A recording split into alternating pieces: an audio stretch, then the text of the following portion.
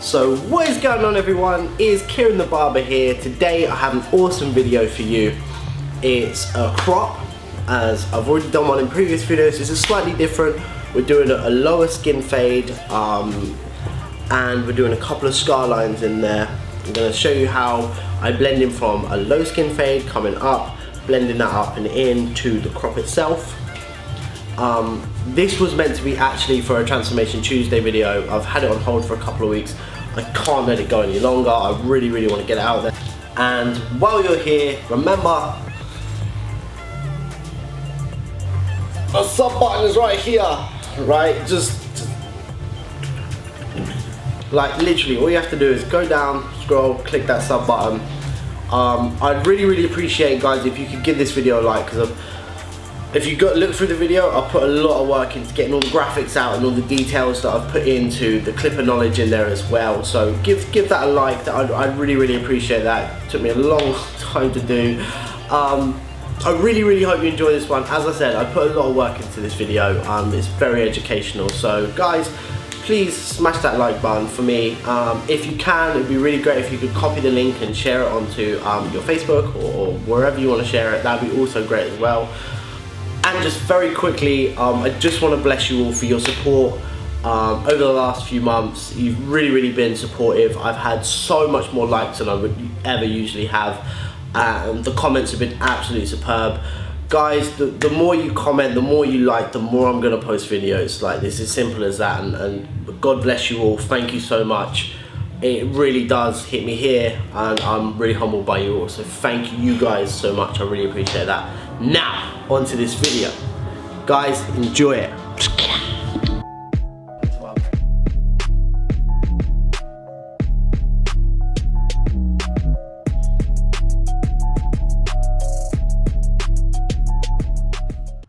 What is going on, everyone? It is your boy Kieran the Barber here, and I'm going to get straight into it with my Slimline Pro LIs. I'm going to be doing a low skin fade, i.e. taking that very short around the ears, about an inch. That's all I want to be taking. So my skin fade will be about an inch high before I start blending in. And I'm going to come down nice and low and just get that just beneath the occipital bone to contour his face shape nicely. Now get rid of the rest of the excess hair with either your big clippers, or if you have Slimline Pros, they'll get through them, and then repeat on the same side.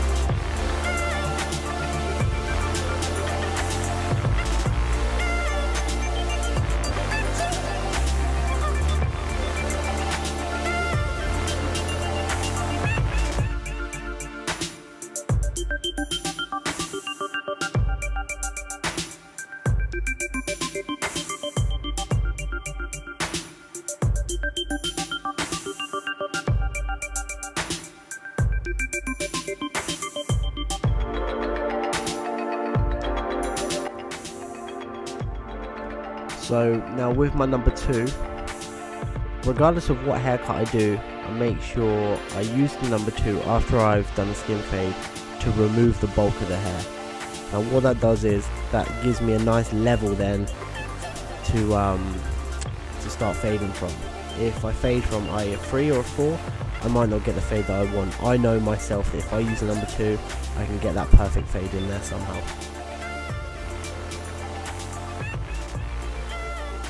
Now coming in with my number 1, start by using the corner, and I'll just make sure I just take that just halfway between the 2 and the skin fade,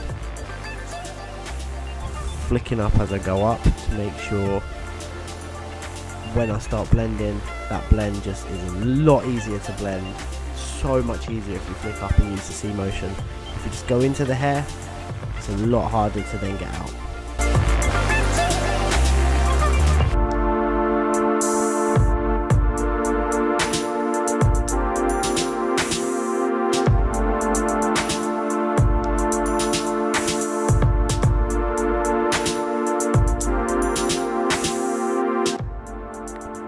Now I'm going to focus that in and show you the number 0 on the magnetic guard on the US Pro cordless LIs. And then again, just rubbing that which we're flicking up slightly, just to remove that bulk right at the very bottom before we start going in and flicking between the 0 guard and the half guard. It's all about working out what you've got to do, setting yourself a routine, getting that routine in place, i.e. going from 1, 2, 3, 4, 5, 6, 7 steps instead of going 8, 4, 2, 1, 15, 12. You know, get your steps in order first, and then from there you'll be able to get the perfect fade in. So with my 0 now, I'm going to run at that very line. I'm not going to go much higher than the line with the 0. With the half I'll go a little bit higher, but with that 0 I'm just going to flick that line out, stretching that skin to make sure the hair is all the way up, and I can make sure I can then, when I'm rubbing against the hair, when I pulled it up, it's a lot easier to get out. The follicle sticks out a lot more. And PS, make sure you've always got that fade brush in your hand as well, because sometimes people can go, like even with me, like when I didn't have a fade brush, I would go over and over and over and over and over a piece of hair, and I realised actually that's just the debris of the hair what I've already cut off, and I look stupid. So yeah, just make sure you've always got that fade brush and you're constantly rubbing.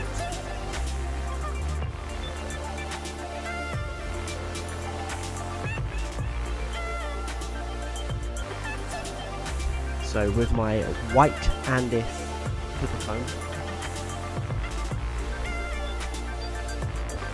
always remember white goes into dark hair a lot better than dark goes into dark hair. And dark obviously goes into more ginger, auburn, blonde, grey, green, silver, light blue, you know, all them colours. But with a white comb, it gets them darker colours, them dark browns and blacks and colours like that. So that's my little tip. I would show you, but my fat elbow is in the way of the camera.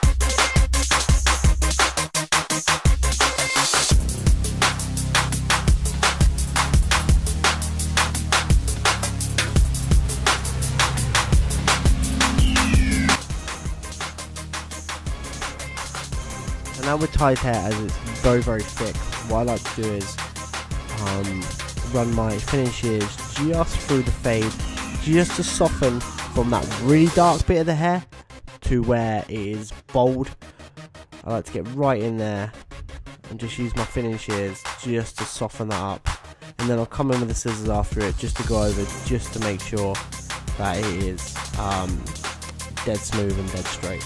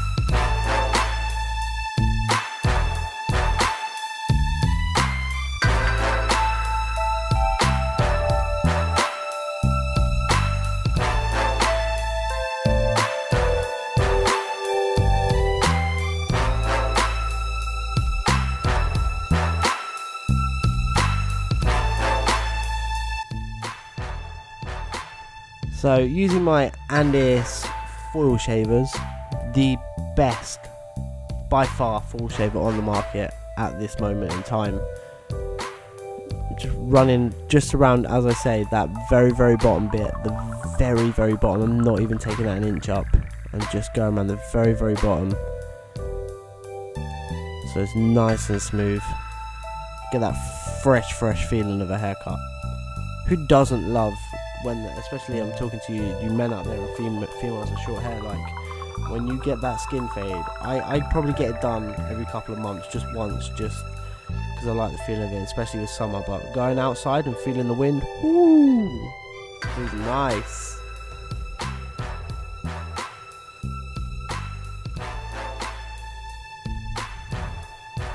So using the big chunky funky clippers, the Super ZRs on 5-0 head, I'm coming up, and then I'm reverse tapering down just to get rid of that line, just to soften that sort of fade line out as such. The line that people sort of struggle with the most.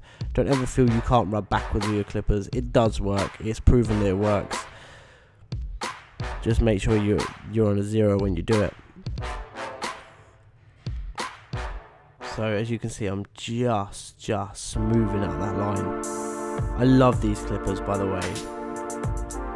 Little tip that I got taught a few months back was I tend to have mine on a 3. There's 5 powers of speed. I tend to have mine set on a 3, because if you have it on a 5, they tend to get quite hot quite quickly. So what I would suggest is just to keep them on a 3, and I run mine at a 3 all day in, day out, and they're absolutely fine.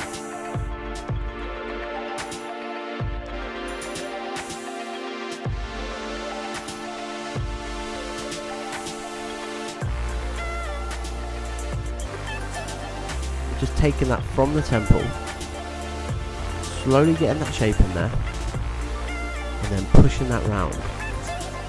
And I say that strongly with the pushing it round, because you can see how much of a curve you're getting when you line that first line out, and you come around and you get that nice curve in. Make sure you're always using your rest finger as well.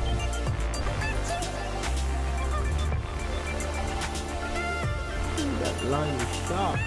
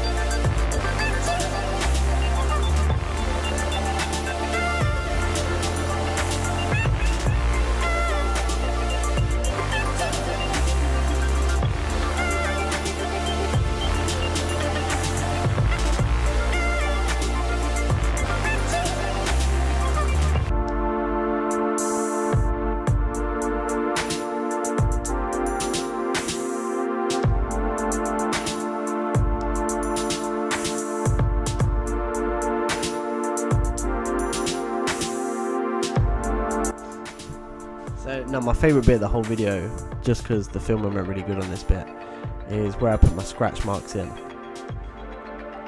You can just see already with the Slimline Pros, you don't even need to push hard. And look how close they get. It's unbelievable. That looks sharp. So when I put the line in, I put one on the temple and then come up at a 45-degree angle, and I stick the second one just about centimetre beneath, and I come just a little bit shorter with the scratch line on that, just for effect. This is nothing but effect, nothing but highlights it like that. So you know, that's how we do it. So as his hair is quite short anyway, we're literally just going to be feathering that, so running the scissors right through, and then from running the scissors right through, we're going to be just picking up the hair and just chipping into it, just really hacking at it, because with a messy crop, you don't want the hair to sit flat forward. You want it to be as messy and as textured as it physically can be.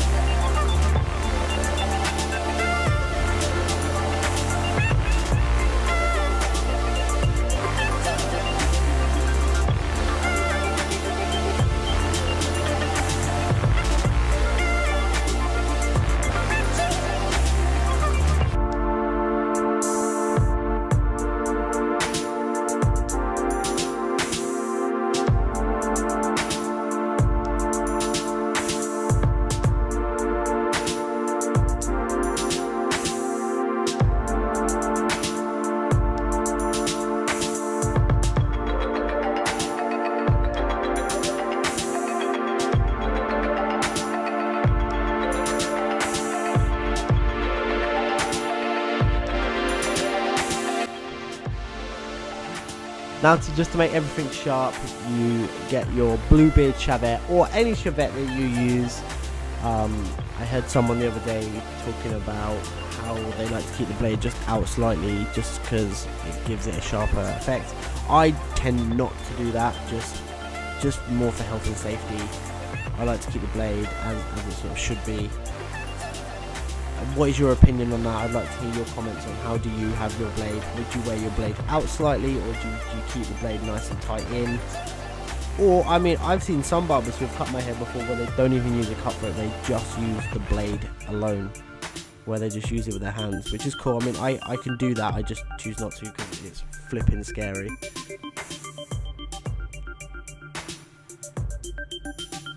So onto my trigger happy texturizing spray. Now this spray is amazing. I use this in every video, and I'll tell you why I use this in every video, because I use this on every customer I can get to have a cool funky haircut. This is the first thing I spray in there, just because I know straight away it sets off the texture, it sets off the style. It's an amazing product, and I'm going to put the link in the description below for you guys, so you can click on the link, you can try it out, you can comment and say, I've used that product, it is absolutely amazing. It's an awesome product. And people who have used it before, tell them, comment below, tell them how good it is. This is not your everyday product, and I swear by that, and I don't just say that, I genuinely mean that.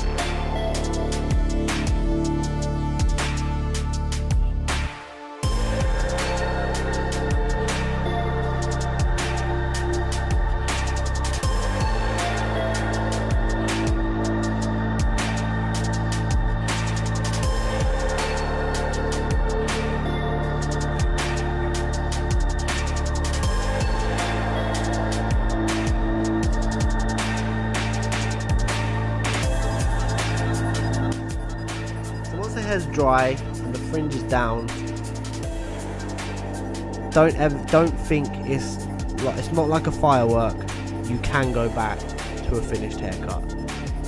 And I always, when I blow dried the crop, I get my Slimline Pros and I make sure I edge that fringe up, just so it looks so much sharper, so much sharper. Just taking them edges off just before I cut it. And don't think you can't use clippers to do a fringe either.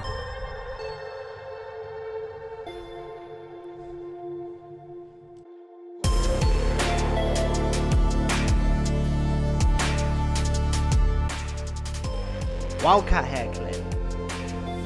Oh boy, this stuff is the dog's somethings. Right, this is the good stuff. This is like crack for hair. It's flipping amazing, honestly. If you haven't tried this yet, you guys, what are you doing? Why are you even watching me? Come on, man, try it out. Check that out. Ow, oh my days, look at it. Look how much texture you can see through that crop. It's like a maze of texture. It's like the Hunger Games of the texture world. That's what it is, mate. You get lost in that texture, trust me. And the Wildcat hair clay and the texturizing spray just brings that right out. I'm gonna shut up now and I'm gonna let you enjoy the rest of this video. Other than, I would just want to say, just a very quick one. Finish off as always. Johnny's Fix Power Hold Hairspray. Just spray that in there. But guys, honestly, I'm gonna let you enjoy the rest of this video, and I'm gonna shut up now. But I hope you enjoyed it, and bless you.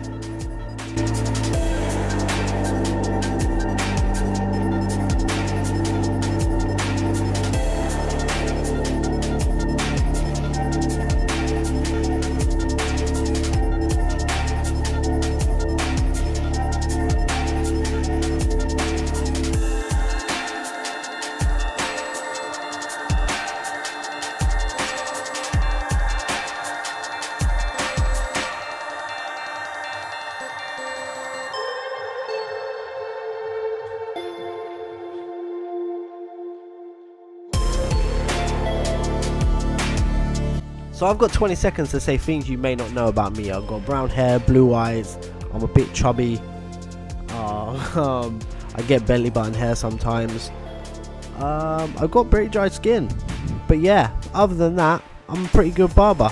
So sub to me and check out my other videos. Peace!